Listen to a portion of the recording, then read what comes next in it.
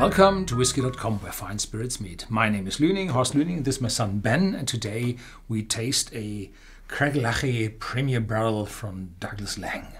Ooh, very nice. I've stayed in the Craigellachie hotel, but I've never been to the distillery, so you gotta tell a bit more about the distillery. Yeah, the distillery is not too far away from the hotel.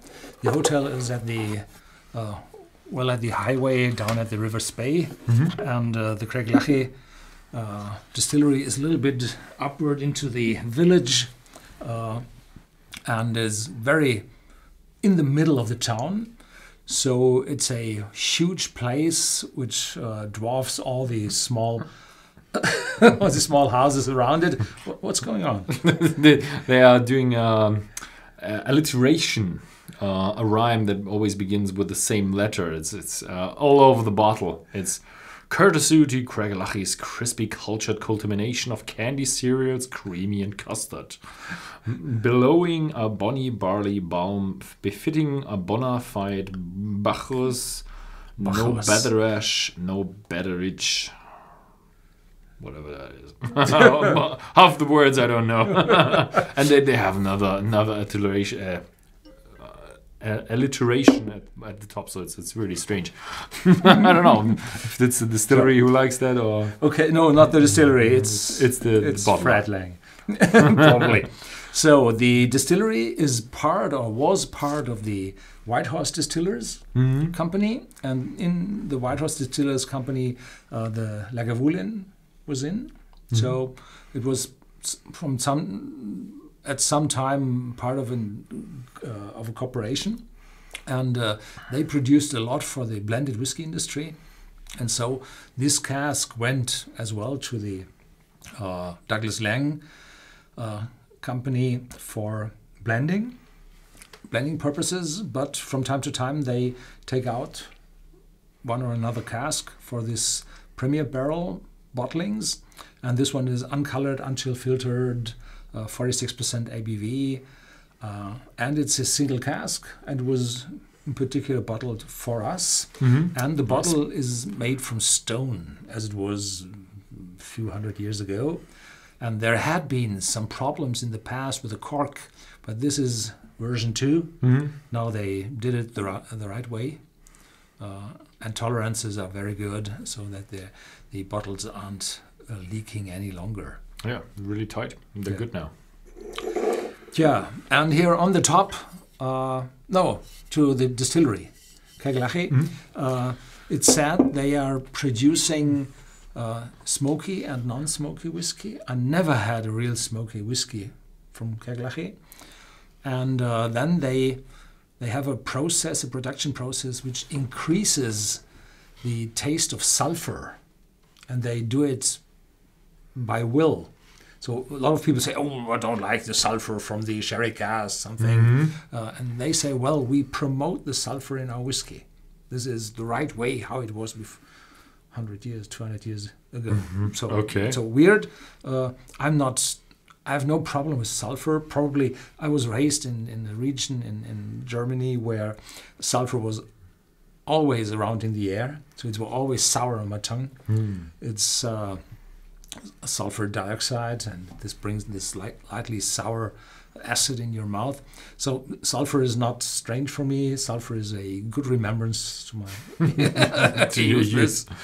Yeah. So this is to say to the distillery itself, and on the cork, on the stopper here on the top, it says to open, twist upwards. Yeah, you made a video about that. How to open a whiskey bottle. If you pull it out straight, you might crack it. And there is a sticking friction and a gliding. Sticky friction and a gliding friction. And that's less. And the gliding friction is less, so you first have to overcome the sticky friction. Now it glides, and when it glides, you turn it upward, and this is perfect. For a whiskey bottle, it's actually pretty important to do that. Because a whiskey bottle, you don't drink, 6 of a liter. You don't drink a pint of it or something like that. Some do. But Wow. These people don't have a problem with the cork then. No. But if you only drink a glass and you open it, reopen it, close it, open it, close it. 35 times. So you probably open close a bottle 35 times, so that's really important to treat the cork well. Well, yes, and in contrast to a wine bottle where you have a one-time use. Yeah, 1 or 2 times, but 1 or 2 times is normal. And this is a what you call it, a use cork, and the other one is just a closing cork. Yes. Yeah. Ooh. So this is a second sip I have. The first have been very sweet. Now the first nose is a lot of vanilla and caramel, as I said. This premier bourbon notes. In the back there's a little citrus. Yeah. Yeah, it's nice. It's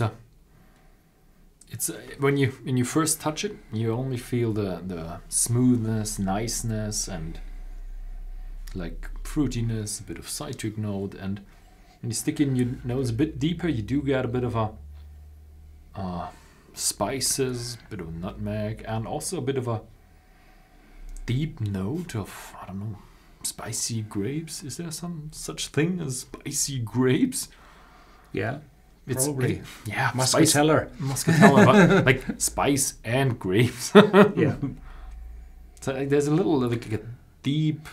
I get some spiciness in the there. back, but not very strong in the moment because it's just the smell. Mm-hmm. Yeah.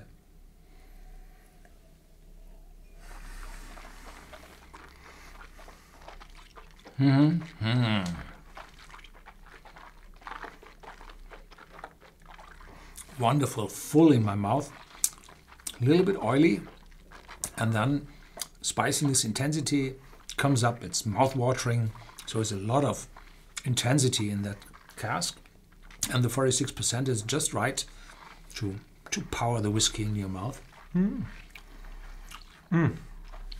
Carries it quite nicely. But for me, the oily part is a bit more dominant. So I think it's really oily in your mouth and really nice and really sweet, pleasant, fruity. And when you swallow it, then you do get the aftertaste, which is a bit more strong, intense, Spicy, intense, and some oaky. Probably licorice in the back, but not bitterness. No. Probably it's too young for a bitterness. It's too young for bitterness, but it's for a 9-year-old. It's quite strong in the aftertaste. Yeah. So it got a lot from the cask.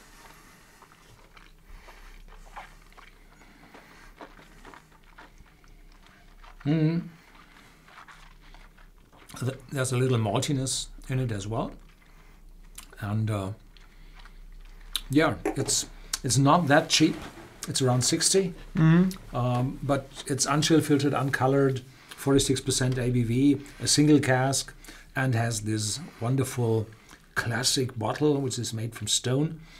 And well, and this is what increases the price a little bit. Yeah. Oh yeah, it's incredible for a 9-year-old. Yeah. If I had it in my mouth, I would have said kind of, I don't know, 20-year-old. It's a bit too straightforward for a 20-year-old, but it has that deepness of a 20-year-old with a bit of that youth from a 9-year-old. Yeah. Nice. That's it. Yeah, unfortunately, it's only for the Whisky.de customers, so it's probably not available anywhere near you.